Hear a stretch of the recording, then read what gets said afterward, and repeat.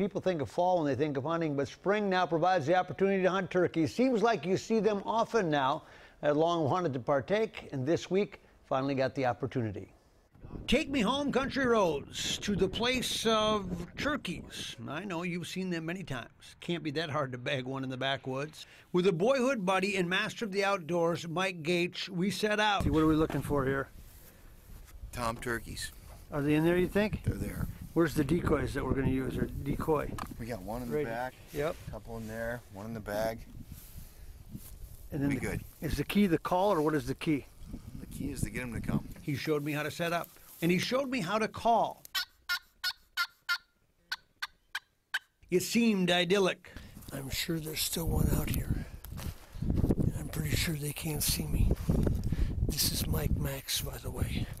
I know you cannot tell me who I am because I'm camouflaged. But where are all those birds I've seen?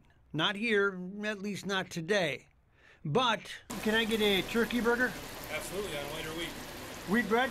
Any cheese or anything on it? No, just mushrooms. Okay. See, there's always a way to bag a turkey. And know this, eventually I will find you.